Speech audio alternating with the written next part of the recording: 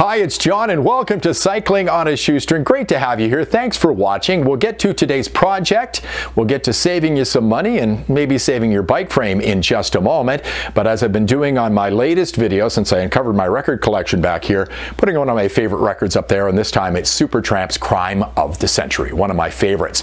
Now today what we're going to be doing is we're going to be making a down tube protector for your bike. Now I realize the video title might be a little bit misleading, how a toaster oven can save your bike frame, but that's not completely wrong, and I'll explain that in just a moment. Now, as far as down tube protectors go on your bike, perfect for your mountain bike. If you want to save it from getting hit by rocks underneath as they fly up from the trail, you might have one on your bike. It may have come that way, or you might have bought one aftermarket, which can be kind of expensive, and it was for my YT Jeffsy.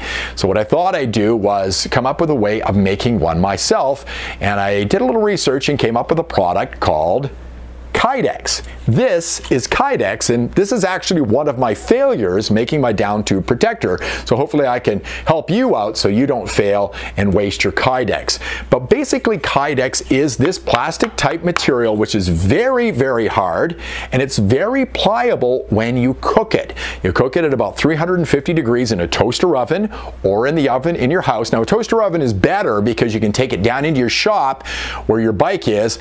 I actually did that with my down tube protector, but you might have to take your bike into your kitchen if you're using your oven.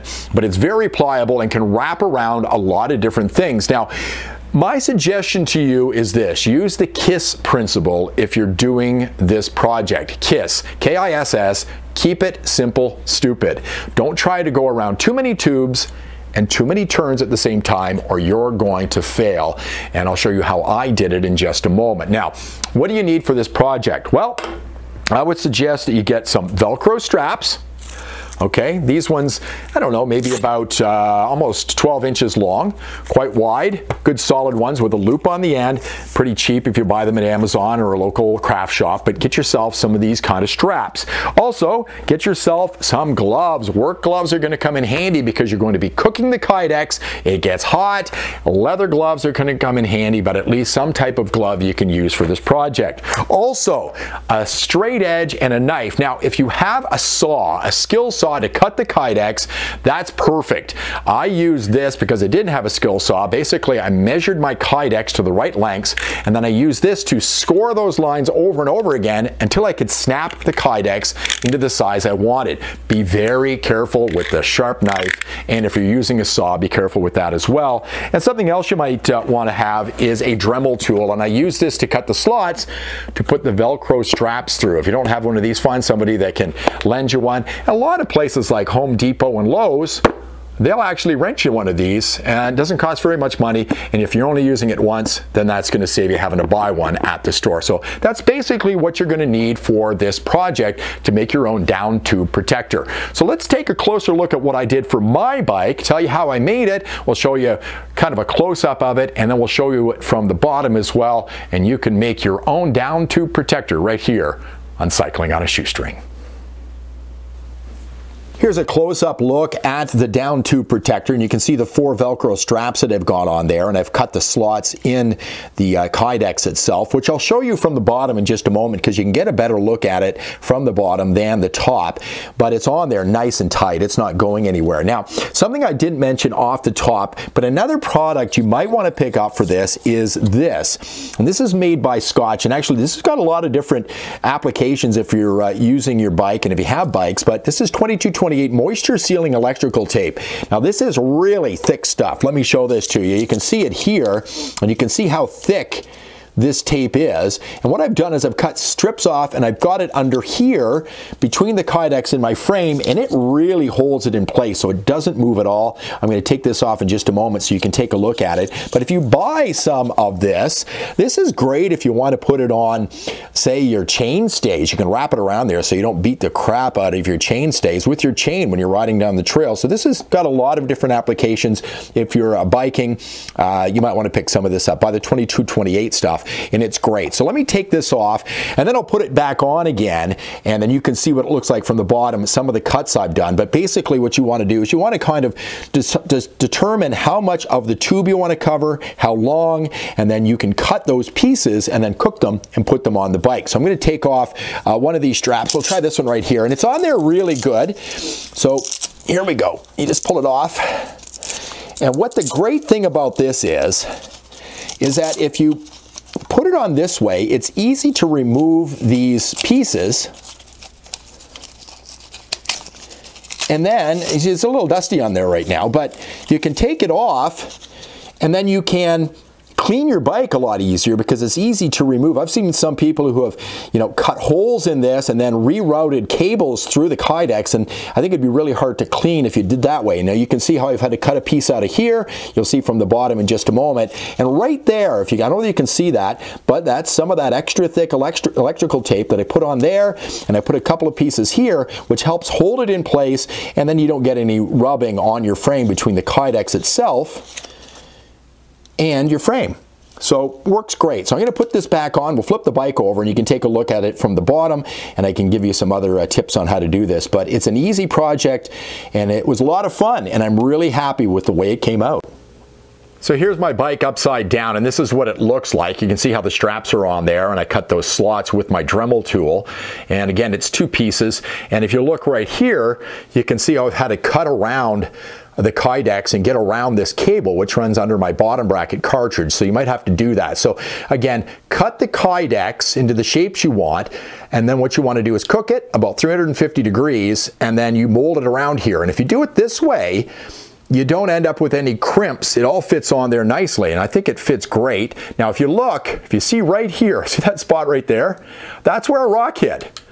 That would have dented my frame pretty bad. There's another one over here that looks like a sharp rock came up and hit it pretty hard, but I'm often hearing rocks come up below here and pound against the bottom bracket of this bike and on this down tube, and I'm so glad I have this on here. But I think it looks pretty good. People ask me about it. And a great thing again is that you can remove this easily with these straps, clean your bike, put them back on, and you're ready to go again. And I put it on and off this bike dozens of times now, and that Kydex is so tough. It's in the same shape it was when I first put it on, other than those dents caused by rocks hitting my bike. I couldn't finish up this video without actually showing you how the Kydex reacts when you put it in a toaster oven, or if you put it in your oven at home. Now this toaster oven is set at 350 degrees.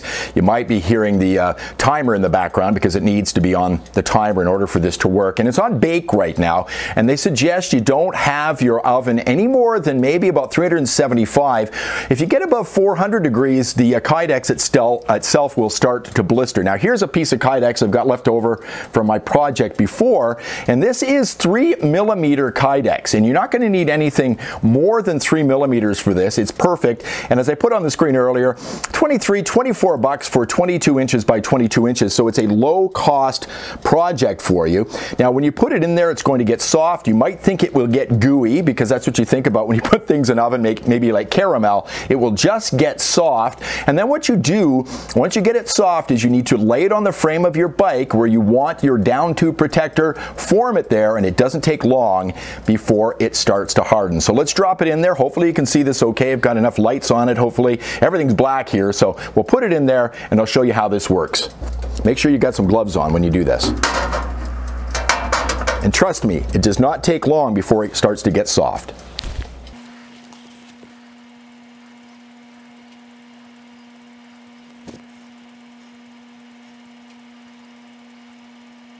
Okay, it's only been about 30 seconds, but I'm going to pull it out here and I'll show you what has happened to the Kydex. And here you go. It's all rubbery, see? It's a piece of rubber. It feels like a large, thick piece of rubber. Now I'll just hold it, and I'll form this almost like a little tube here, as close to it as I can get. I'll just hold it like that for a second.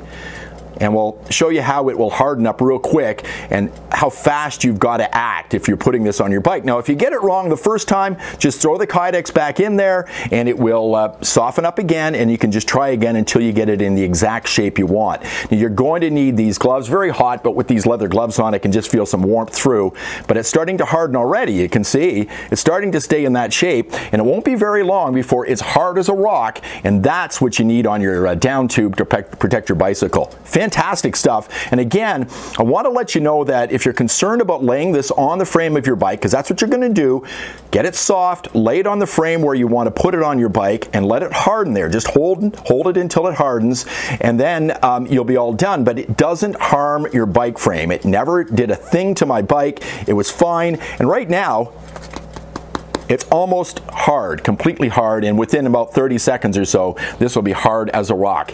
That's Kydex. Great stuff. Well, there you go. You can make your own down tube protector. And if this was a helpful video for you and you actually try this project, please leave some comments below. Tell me how it worked out for you. And I think you might have some fun giving it a try and working with this Kydex. It certainly was interesting for me, and I was really, really satisfied with how it turned out. I'd like to thank you for watching. If this was a helpful video, please give me a thumbs up. Subscribe to the channel as well. I'm now over 400 subscribers. Fantastic. And ring the bell as well for notifications, and I'll see you next time on Cycling on a Shoestring.